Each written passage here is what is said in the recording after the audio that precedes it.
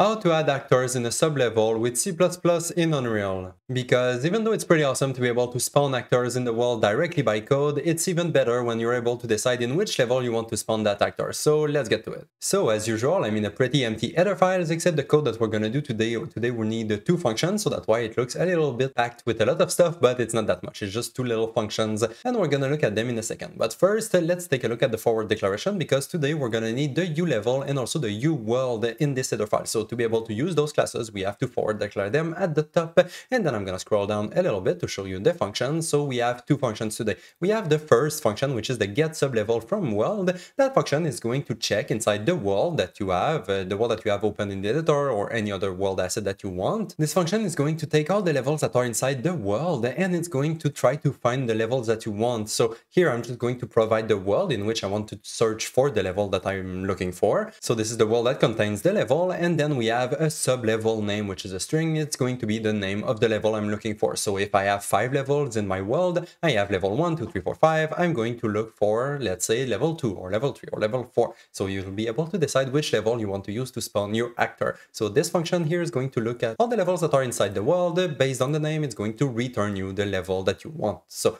if it finds a level in there, it's going to give it to you, and then that function is going to be used inside the spawn actor in sublevel function that you have just right here. This function is just going to take the class of the actor that you want to spawn. So do you want to spawn a static mesh actor, skeletal mesh actor, point light actor, or any other type of actors that you want to spawn in the world? So you're feeding it the actor class that you want to spawn, and you're also feeding it the level name in which you want to spawn the actor, and that function is just going to find the level that you want to use using the first function, and then spawn the actor that you want inside that level. As simple as that. And as output, it's obviously going to return you the actor that was just spawned in the world. So yeah, that's it for the header file. Now it's time to jump in the CPP. And here, as usual, we're going to start with the includes, and we need 3 of them today. We need first the world in which we want to spawn the actor. Obviously, that just makes sense. And then we also need the level in which we want to spawn the actor, because we want to retrieve the level from the world. And to do that, well, we need to include the levels. Also, the last one right here is the editor engine, and that one is just because I'm going to use the world that is currently open in the editor to set my world variable. So to decide in which world I want to spawn my actor, I'm going to use the one that is currently open in the editor. It's just going to make things simpler for today's video, but in your case you can use any worlds that you want. But since I want to use the world that is currently open in the editor, I need to include the editor engine, which is inside the module Unreal ED. So I'm going to make sure that this module is already inside my build.cs file,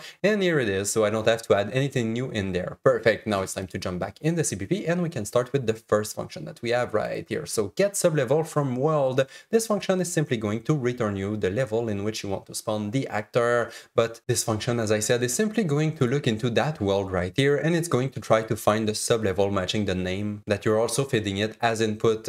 But to be able to do that, the first step is to make sure that the world that you receive as input is valid. Otherwise, Unreal is going to crash. So here I'm just going to make sure that my world is not equal to null, because if it's equal to null, I'm not going to be able to find a level inside that world because the world doesn't exist. So obviously, I'm just going to return false right here because I was not able to find a sublevel from that world, because obviously the world doesn't exist. So okay, now we have a check to make sure that the world is valid, and now the second step is to simply find the level that we want. It's super simple to say, but it's a little bit more complicated than that, because there's no function that is already done for you to be able to retrieve the level that you want in the world. So we're gonna have to do it ourselves, and that's what we're gonna do. So here I'm just going to create myself a new local variable right here to receive the level that I'm going to return at the end. So this is the level I'm going to return at the end. For now, it's going to be null, and what we're going to do is loop through all the levels that are currently inside that world that you receive as input. Looping through all the levels, all of them are potential levels, because any of them can be the level that you want to return at the end, but actually not any of them, just the one that matches the name that you receive as input. So here I have my sublevel name. The get outer right here is going to return you the world asset of that level, so that's the name you're interested in. You're getting the outer right here, you're getting the name of that outer, which is going to give you the name of the level, and then you can compare it with the level name that you receive as input. And if they are the same, well, you can just simply set the sublevel variable right here using the potential level, and that's it. You can break out of the loop because you found the level that you're interested in. So good, now you're looping through all the levels, you're trying to find the one that matches the name, and that's it. It's going to set you that variable right here. So here I'm just going to return the result at the end, but first I'm going to add a little bit more warnings in the case that the sublevel is not valid. So if I loop through all the levels and I didn't find a level that matches the name I receive as input, I'm just going to return false. I was not able to find a level with that name in the world, so here I'm just going to add a little bit more information about it and return null pointer as a level. Otherwise, if the sublevel is not equal to null, I can simply return it at the end right here, return that it was a success, that I was able to find a level using that name in the world, and return the level, obviously. So good. That's it for the first function. You're probably going to use that function a few places in your code because it's a pretty useful function that is not already in the engine, sadly. So good. Now we know how to get a sublevel from a world. Now we just have to use that sublevel to spawn the actor in. So I'm gonna go all the way at the bottom right here, and then we're gonna focus on the spawn actor in sublevel. And actually, to be able to spawn an actor in the world, we have to make sure that the actor class we're trying to spawn is valid. So that's what I'm gonna do right here. If my actor class is not valid, I'm just going to return false right away, because I'm not going to be able to spawn that actor in a level because, well, the actor is just not valid. So right here, I'm just going to return null. I was not able to spawn an actor in that level. So, okay, the first check is done. Now we just have to find the world and the sublevel in which you want to spawn the actor, and that's what I'm gonna do right here. So for my world, as I said, I'm going to use the world that is currently open in the editor. So here in the G editor, I'm going to get the editor world context and the world that is inside that context. That's going to give me the world I want to use to spawn my actor, and then I can use my first function, so the get sublevel from world, using the world to find the level in which I want to spawn my actor. So the sublevel name that I receive as input right here, and then this function is going to return me the level that matches that name if there was one. If there was none, well, I can just simply return right here, because I'm not going to be able to spawn the actor inside that level because, well, the level is not in the world. So yeah, we have to make sure that the sublevel is valid before trying to spawn the actor in the sublevel. So good, now we have a valid world, a valid sublevel, and now it's just time to spawn the actor in the world, and that's as simple as that.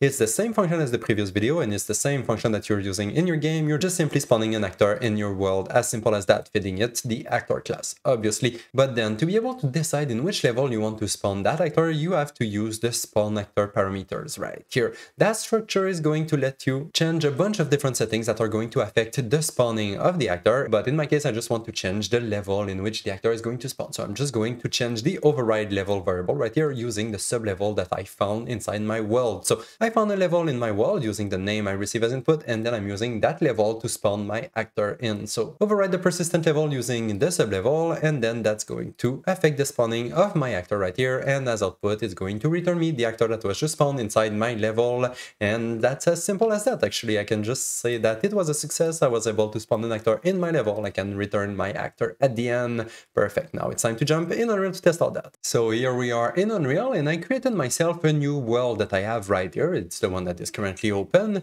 and I also created myself 3 other worlds that are going to be levels inside my first world. So I have my world right here, and I have 3 sub-levels that I added inside my levels list right here on the left. So my sub-level 1, 2, and 3. We're going to spawn actors inside those 3 levels and see if it works. So good, we have the levels that are set up properly, and we also have a user interface to be able to decide the name of the level in which we want to spawn the actor. So here I'm going to type the name I want to use, and then I'm going to click the spawn actor button, which is going to simply call the spawn actor in sublevel function that we just created. For the actor class, I'm actually going to reuse a blueprint that I created in my video 12 of the series, but it doesn't really matter because it's a simple cube. So it's a simple blueprint actor with a cube in it. So this is just so we have a little bit of visual. And for the sublevel name, obviously I'm going to use the level name that I wrote in the user interface. That's why it's there. Good. So we're going to spawn an actor in the sublevel. Let's see if it works. I'm going to run my editor utility widget right here, and I'm going to click on the spawn actor button.